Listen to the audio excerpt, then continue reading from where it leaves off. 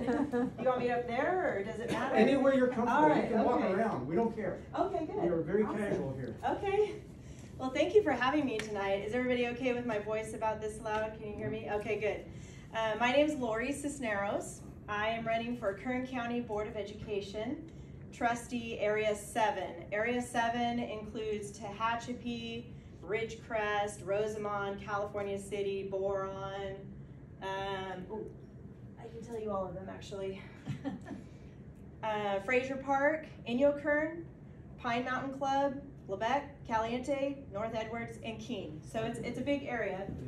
Kern County Board of Education is the umbrella district over all of the Kern County districts. So for instance, in Ridgecrest, what is your district? Is Ridgecrest Union District here?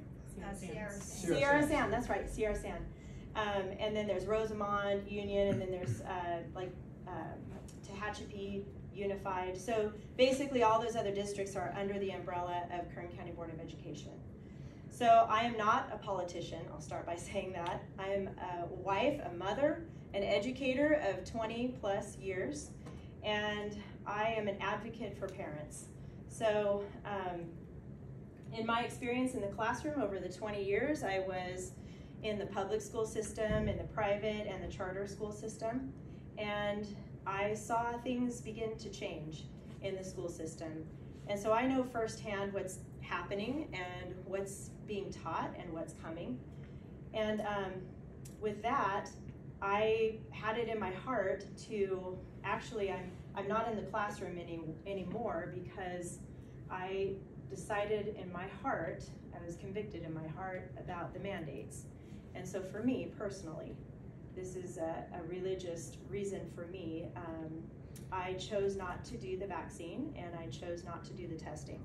So in that process, because I'm an American citizen, I have that right under the Civil Rights Act, Title VII. I invoked my religious exemption, went through the process of the interactive process to come up with a reasonable accommodation. I was immediately put on unpaid leave in October of 2021. And so from that point, I hired an attorney with money I didn't have, you know, trying to fight for my rights and my job.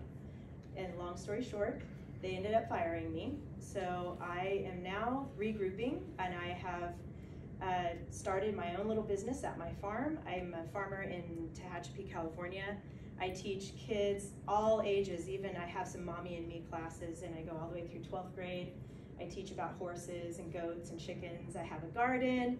I have a little camping stove out there. We do farm to fork cooking, and I have a hayride. I teach the big kids how to drive a tractor. So I feel like I've landed my dream job actually after something so tragic for me. So, and the thing is, I'm taking that passion that I had in trying to fight for my American rights in my own career. I'm gonna take that and now transfer it to the children, because I feel like I'm the perfect person for the job because I have firsthand experience in the classroom, and I'm now freed up to be able to run for board. So my heart is for the kids. I love kids, and I love teaching, and I love pouring into them, and I feel like this is a great way for me to do my part in what's happening in the system right now. And so that's where my heart is at with that. Currently on the Board of Education there in Kern County, the board members are seniors, nothing against seniors, but they're a little out of touch with what's really happening in the classroom. So ever since I was put on unpaid leave in October of 2021, I went to every single board meeting every month for the entire almost a year now, and I've seen the things that this board votes on, and no parents are there to ask questions or say, you know, what about this, or what about that, or how does this affect the kids? They're not there. And so what I'm noticing on this board, and my opponent, he was appointed, he was not elected. So the person before him moved, and then Mary Barlow is the superintendent of schools there. She got together a team of people to scout out someone, and they chose him to take that spot. And so he's just a yes sir, yes ma'am kind of guy. Nothing personally against him, but I feel like I didn't get the vibe like he was really there for the kids. Once I'm on the board, I will stop and ask questions like, where does that money come from, and how does that affect the kids, and what does this really mean? This kind of curriculum sounds great, but what's really being taught? You know, that's where my heart is with it. I did witness them voting on a curriculum that incorporated the critical race theory. And if you're not familiar with that, the way that's presented from the publisher is that it's a celebration of our cultures. It's a celebration of ethnicity, of really what makes up America. And that part sounds great, right? I mean, that's, who wouldn't want to celebrate that? We have a lot of different cultures in this very room, and backgrounds and nationalities. And so, but what they don't talk about is what's really hidden inside there. And since I've been in the classroom, I have firsthand experience with seeing some of this stuff pop up.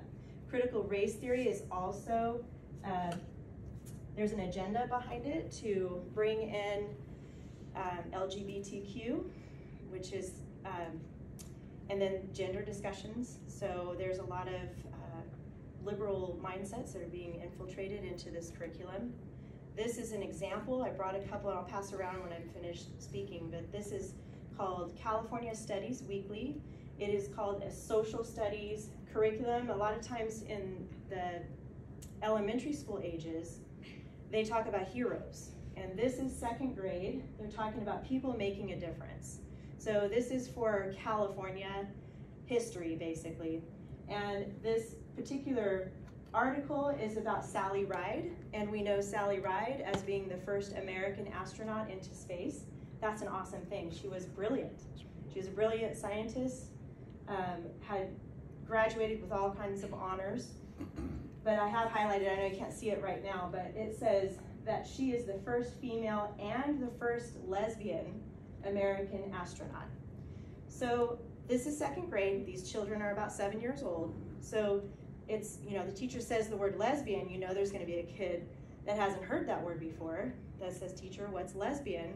Now the subject has switched.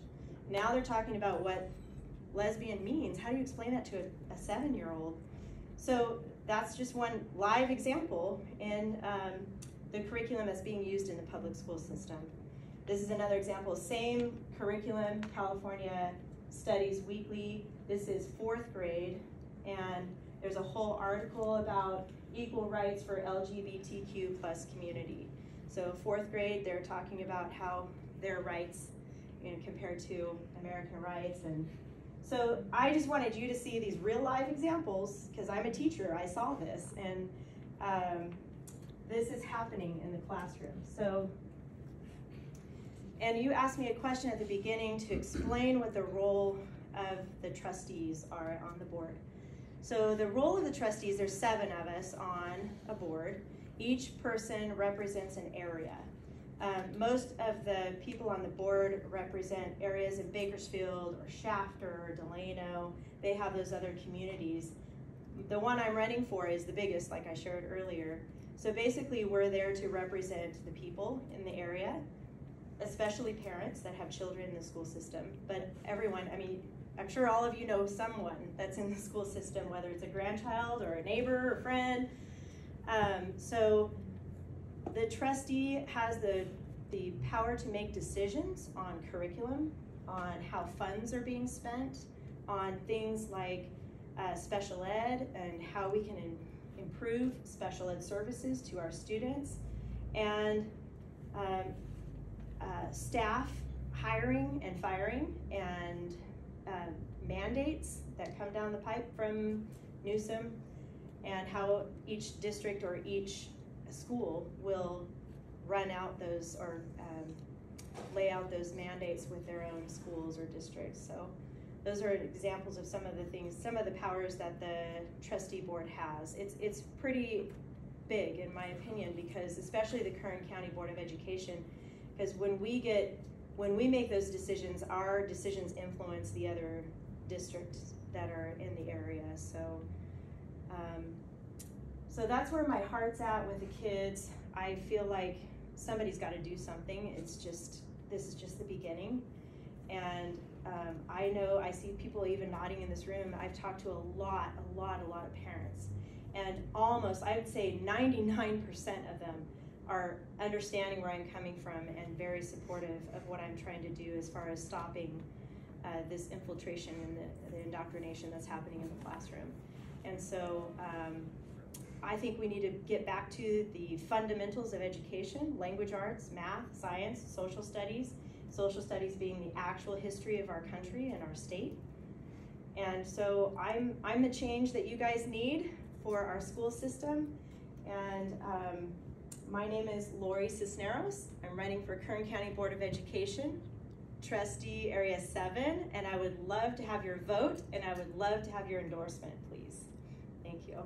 Thank you. That was helpful for me. Okay, good. Okay, good. And I thank you for the examples, because a lot of us in this room have asked about yeah, this thing, I can send these around because too. we don't see them. Yeah. I guess I'll just send them both around.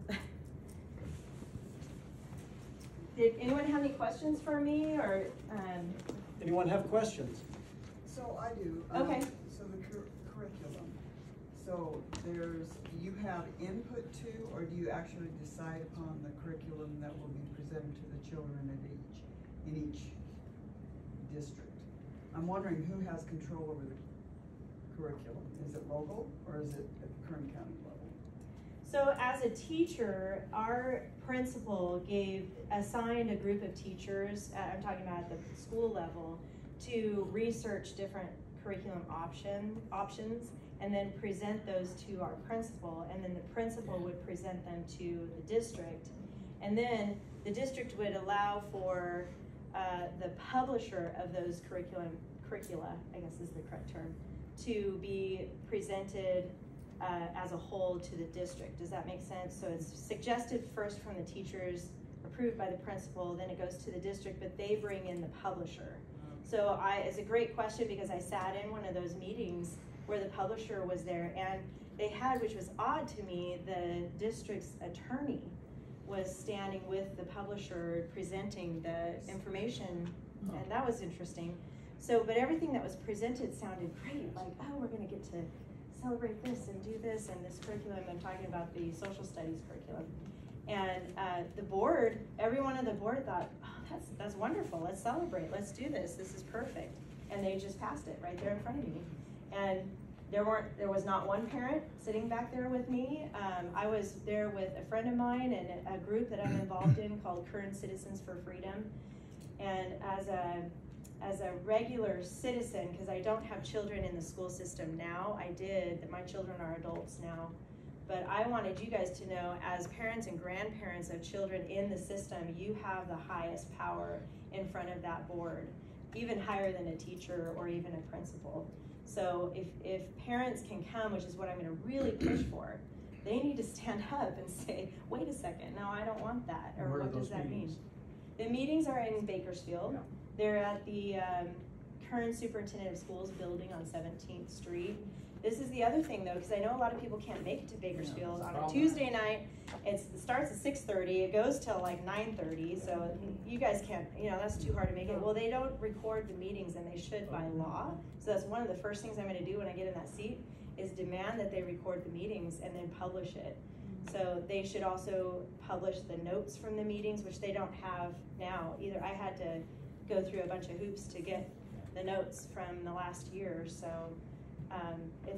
they're doing this behind closed doors. So as a group of 7, do you vote on what you're going to do as a group, so you could be outnumbered? And how much pushback do you have from a state mandate that things happen? Okay, good question. So 7 being the odd number, so that we have a winning vote. And as far as they would bring up, for instance, with the California Studies Weekly that's been proposed, then it would be voted upon by the 7 members whether or not to pass that as a required curriculum used in the classroom. So obviously it's a majority vote. So right now there's one other person on the board who believes along the same lines that I do. So we're the minority, but there's 2 others running to take 2 other seats, so that would equal 4, which would be great if we could get that in there. But we can definitely stir up the water a little bit and make them think and say, you know, what about this and what about that, and kind of stop, because right now I have the one that is voting against, but they kind of just ignore her because she's just the one. So they just kind of move on, you know, and they don't really stop. But if there's enough of us on there to stop the meeting, to start asking questions, to create discussion, or even pause, let's not vote yet. Well, I don't know enough about this. Give me another week to research this. So, and then you had another question after that. Does the state have mandates that you can't override? That's what they claim. But when you really listen to the mandates, I remember Gavin Newsom saying he was given, actually it might have been it was Newsom, who gave the districts the power to decide how they were gonna roll it out. But if you were to go to the board now the way it is, they would say their hands are tied. Yeah. So that's their MO, and that's what I heard for the last year. That's the reason I asked the question. I can't do anything, but we can if there's enough of us saying no, we don't want this. So, yes. Who takes the time, or who actually would look at a textbook of a curriculum that's being, I mean, you showed it right here. When you look on the surface, it looks like a great thing. But as you read through it line by line, you begin to see things that are inserted in there, which I call indoctrination. It's even occurring in math textbooks. Even math textbooks will have that. Who actually has the time that can go through these things with a fine-tooth comb to bring up these kind of questions and concerns? Who does that? Well, that's a good question, and honestly, when the publisher's there, the publisher knows. The publisher knows from beginning to end what's in there. So it's about the questions. It's about the parents saying, because it would be on the agenda, okay, the publisher for California Studies Weekly will be there in 2 weeks, and I would let the parents know, hey, they're coming, they're gonna present this, and then parents can go, is there anything in there about this or that or this or that? And they say, well, no, and you push and you keep saying, no, I wanna know, what do you bring up? Lesbian, do you bring up gender and, you know, furries or whatever they're called now, because there's some crazy stuff coming on now. So yes. I have a question about, is this board like governed by like the Brown Act? You know, the having to be, you know, open to the public and things like that? Yes, it is, and it's by law. They should be right. open to Yeah, the public. because I know. So I'm on a commission. I'm on the Kern County Animal Services Commission. Okay. You know, again, we have to follow the Brown Act. We have to do ethics training every 2 years that covers that. And I know, like, even with our school board at one point, they're not necessarily in compliance with that. And so, yeah, I was wondering if it matters if they're, you know, if they're obligated to as well have, you know, access by the public for that. They are definitely 100% obligated legally, and that's where I'm going to bring that up. And I won't be quiet until they do, because you don't know. I'm coming to you because I know I'm in the classroom and I've seen it. I've seen it come through, and it's not right that you don't know that it's happening. I mean, kids are sometimes their parents will just say, go do your homework, and they're doing it. They're seeing these words, and parents don't even catch it because they're good kids. They do their homework, they turn it in, and so it's just, that's where that. Well, their parents are way down on the feeding chain, and by the time they see it, it's like, what are we gonna do? You know, it's like, you know, and it's, you know, I was born in San Francisco in Castro Street. Okay. And so I was exposed to all this stuff early on, and I didn't actually get a concept about it through friends and relatives and family until I was about 10 or so. And I think second, third grade is a little young, but I think a person of reasonable thought, like I was, could kind of decipher through it, you know? But I was never taught from school. It was parents and relatives and friends. And I have a very strong opinion about it. And I don't want my grandkids being taught at a young age, you know? Yeah. And but at some point they need to understand, because you can't live in this world anymore without having a basic understanding of it. And that develops through education. So where do you start? Not second grade. Not second It's a good question. Little minds are being formed. Right, You know, and we're clueless at that point. you right. know? But 5th grade, 6th grade, so you have to be willing to negotiate too. Okay. Yeah, I'm just speaking out loud here. Yeah. No, I appreciate that and I respect that. I look at it as really a lifestyle. I think people in that side of thinking with the LGBTQ Right. mindset see Right. it different than a lifestyle. That's where it's a little tricky. Correct. I kind of relate it to like my faith. I'm a Christian. Right. I pray, I believe in God, Right. and I read the Bible, I believe the Holy Word, but I don't expect that being taught in the No. classroom. Well, That's Here- I here don't you want go. it taught in the classroom because I don't know who's teaching it. Here you go, though. Christians have been hit continually about, well, my generation, we no longer pray, and we no longer have the Bible in schools. And then we can't have a flag, and we can't pray, and we can't even say something to somebody else, because inside the school district, they might have a rule, you know? So how long, you know, sometimes we need to equip the kids to stand up in their faith at a young age, and I did so-so on it with my kids. They can stand up, but I wish I'd done better like most parents do. it's tough. I raised my kids too, and they were in the public school system. They were exposed to a lot more than I wanted them to be exposed One more to. thing, plant seed thought for you. Instead of having a recording, so you can maybe see it later, maybe there's a local station that would be willing to record the stuff and people can see it live like they do here in town. Okay, like a Zoom Yes, type yeah, call? Zoom would Okay. be nice, and Oh, that's that something would you be should, good. you Okay. should point out to the TV. rest of them is your area is huge. Yes, yes, And most of the people are not gonna be able to go to those meetings. yes, I agree. That's That's a how great point. that's how you could push back. Okay. Because it'd be more ears potentially Okay, hearing the stuff. It's crucial for your. Okay. Heard somebody say YouTube. oh, okay, That's like what live. Or does Facebook yours, Live. does Facebook theirs, Live. YouTube, so, Okay, yeah.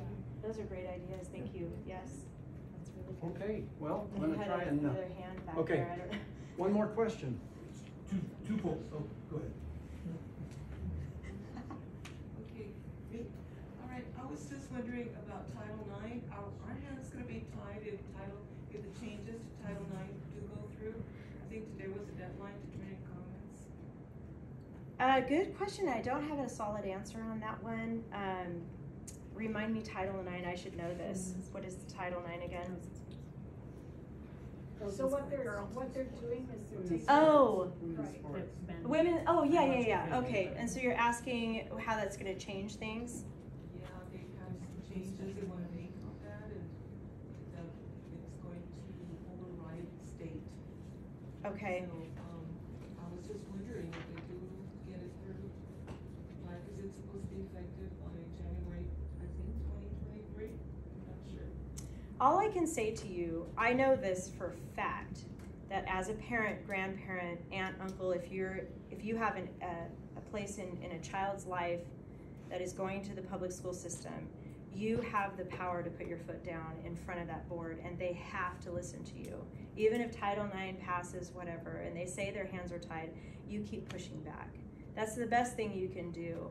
And the cool thing is, when I'm on the board, I'm gonna listen to you, because I know what it's like to talk to the board, and they just ignored me. They just completely dismissed me as a teacher for 20 years, and all the things that I had done to, work my way through the system to be a great educator. They dismissed me threw me away like a piece of trash. So they don't listen to the teachers, they will listen to the parents, they have to. And I can listen to you and I can hear you and say, we have to stop and listen to this concerned parent. Something has to be done about this. We can't just ignore that. So that's my job. Excellent, thank you. You're welcome. Thank you. Thank you. Thank you.